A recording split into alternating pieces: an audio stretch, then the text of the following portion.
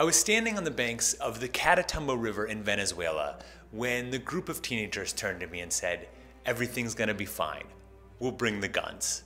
That was when I got worried.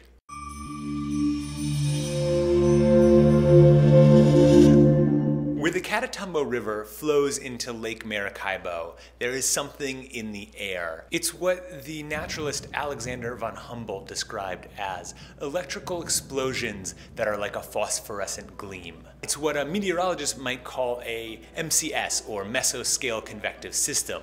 Locals call it the Relámpago del Catatumbo, but you and I would probably just call it an everlasting lightning storm.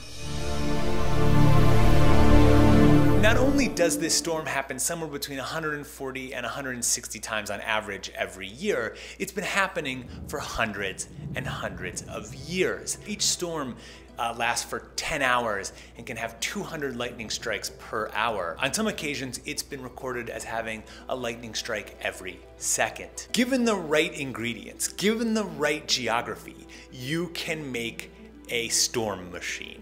And that's what Lake Maracaibo is. So here's what it's got going on. The Catatumbo region is surrounded by this huge V-shaped set of mountains. And what happens is you've got cold air coming in off the Andes, meeting with warm Caribbean air, and both of them settling into the Catatumbo Basin. And that's the ingredients you need for a storm. The locals are incredibly proud of the Relámpago del Catatumbo, and they're right to be proud of it. Not once, but twice, the lightning storm has protected the area from attack. In the 1500s, Sir Francis Drake tried to attack the town of Maracaibo and was repelled because his ships were seen via the lightning storm. The same thing happened during the fight for Venezuelan independence when the Spanish were trying to attack. And so they're right to show a certain amount of affection for it. The state of Zulia in Venezuela is also, besides being home to a beautiful lightning storm, a little dicey. The US State Department, among other countries' governments, say don't go there. It's got a bunch of drug traffickers and various gangs of all kinds of stripes. It's a good place to get yourself kidnapped and then ransomed. It took my co-founder Josh and I 15 hours to get to this region of Venezuela. And when we got to Lake Catatumbo to get on the boats to go to the island, the boats weren't there.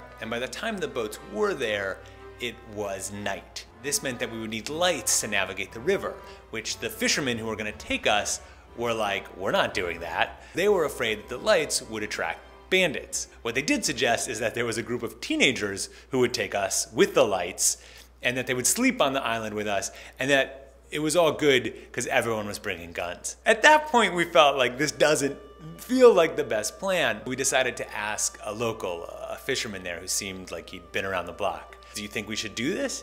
And he just looked at us and he shook his head no. And so we watched the everlasting lightning storm from the shore.